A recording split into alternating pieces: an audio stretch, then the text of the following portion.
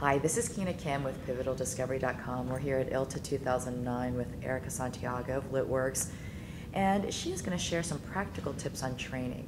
Erika, thanks for joining us. Thank you, Kina. I have 3 tips for you today on training. The first 2 have to do if you're the one who wants training, and the last and 3rd tip has to do with if you are the trainer. So let's get started. The first tip is to first define your learning objectives. What do you want to learn? What kind of return on investment in the training, whatever it happens to be, do you expect to get out of it? What do you already know? First, you have to figure that out so that you know what it is that you're looking to find out. If you feel like you don't know anything or you're not sure what you don't know, then that's good to know. Believe it or not, I know that sounds like a tongue twister, but that's actually good to know. If you don't know what you don't know, then that's good too. What experience do you already have? Are you an attorney? Are you looking for CLE credit? Are you a litigation support professional inside of a firm or a corporation or a government agency? Are you a litigation support professional inside of a law firm or a vendor? What do you expect to get out of the training? What do you hope after 3 days or 5 days or 4 days to get out of that training? And of course, you know, what kind of investment do you plan on making from a perspective of time and finances into the training? It's fantastic, and most of my students have their jobs pay for their training, but I have a lot of folks, about 20% of my students actually pay out of their own pocket. So you have to make that determination. So that's number 1, define your learning objectives. Number 2 is, what kind of training do you want? Do you want self-directed training or classroom training? I do a lot of self-directed training, but I also attend conferences and seminars where it's more of a classroom setting. I actually go to classes sometimes, depending on what it is that I'm learning, or I go to an online class. So if it's self-directed training includes blogs, articles, reading magazines like Litigation Support Today or Law Technology News. That's where you decide what interests you. What are you trying to get out of the training?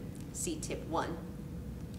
Google alerts on eDiscovery. I have a Google alert, so every day I see what's new and exciting in the blog world or the internet or news on electronic discovery. I also have one for project management, so I can see what's happening in that arena as well. So whatever it is you're trying to learn, use the information that's already out there to learn it.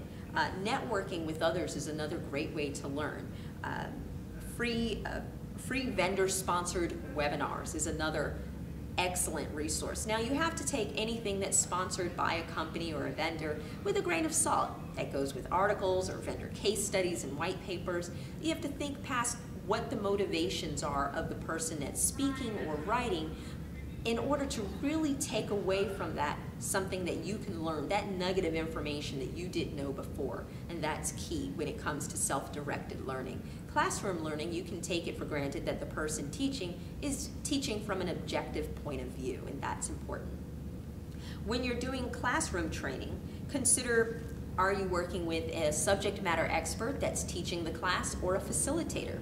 When I take business classes, a lot of times that person is a facilitator, so they're not the subject matter expert. But when I go to eDiscovery or litigation classes, I'm looking for the trainer to be a subject matter expert as well, so that they can speak beyond just the curriculum that's laid out for that class. Do you want to be in a small group classroom setting or a large group?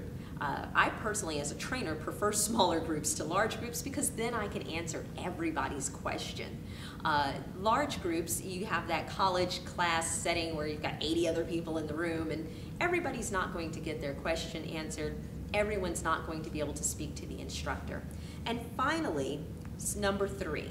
So we've already talked about 1 and 2. 1 is define your learning objectives, and number 2 is, do you want self-directed training or classroom training? I personally recommend both. A combination of both works well. But number 3 is, what if you're the trainer?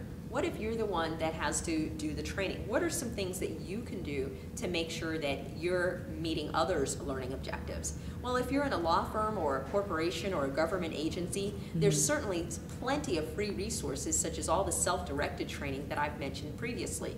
You can take that, an on-demand webinar. Most of the webinars that are offered by vendors are saved for future reference. Well, you can play that as a lunch and learn for your paralegals and pause it where you want to pause it and then take questions and then just respond to those questions.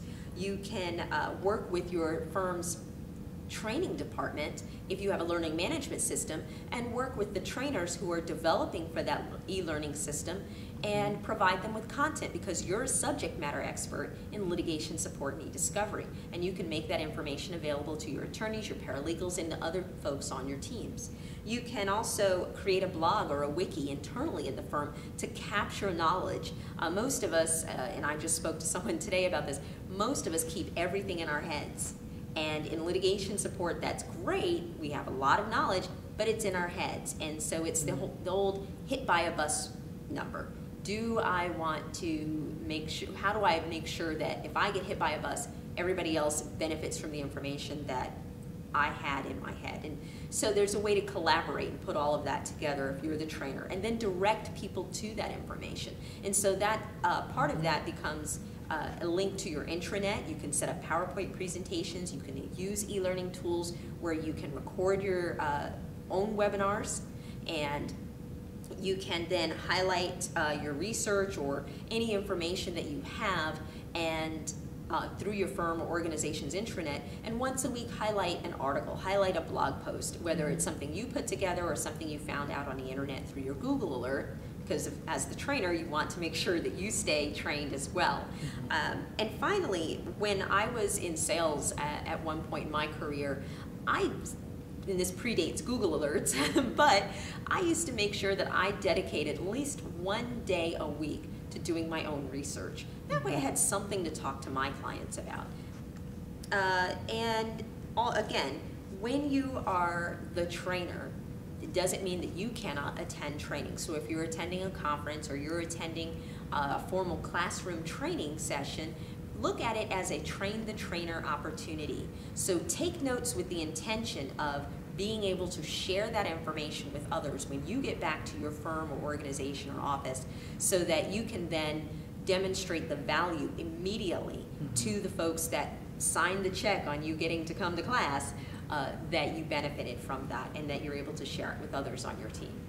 Great. Thank you so much, Erika. Thank you.